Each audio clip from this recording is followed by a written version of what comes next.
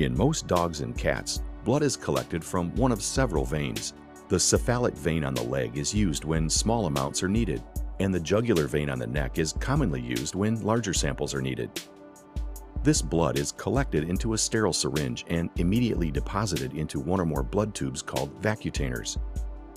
These vacutainers, as the name implies, contain a vacuum that sucks the blood into the tube once the syringe penetrates the stopper. The color of the rubber stopper provides a quick means of identifying if any added chemicals are present in the tube.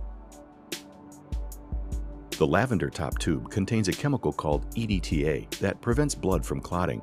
Blood must generally be placed in this tube relatively quickly, as blood will often clot within a minute or two of being drawn out of the vein. Once the unclotted blood is mixed with the EDTA, it will remain as unclotted whole blood, meaning all of the components of the blood are still present. The other tube that is quite commonly used is the red-topped tube.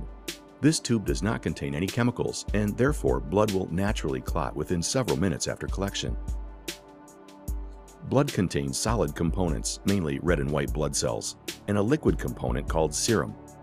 Clotted blood cells in a red-top tube can be separated from the serum by placing the tube into a machine called a centrifuge and allowing it to spin for 5 to 10 minutes. Always be sure to balance the sample with a similar quantity of water or blood on the opposite side of the centrifuge. This is necessary to keep the instrument spinning smoothly and in balance while spinning. This spinning forces the heavier blood cells to the bottom of the tube and leaves the serum at the top.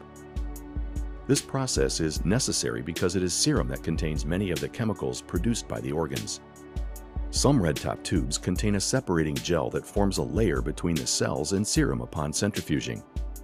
This often makes the serum more stable for transport or a bit easier to remove from the tube.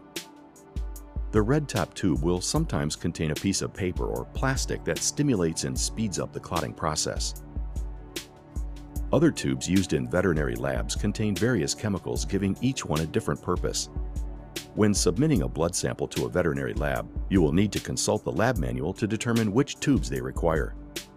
For example, an immune profile requires a blue top tube, along with a more common red top and lavender top tube. Manuals will generally indicate the amount of blood the laboratory needs to run the test. It should be emphasized here that utmost safety should be practiced when dealing with uncapped syringes and potentially infectious blood. Always be careful not to inadvertently stick yourself while handling a sharp needle. Special safety holders have been developed to reduce the risk of sticking yourself while inserting the syringe and needle into the vacutainer. You should always immediately dispose of the needle into a sharps container once the blood has been transferred.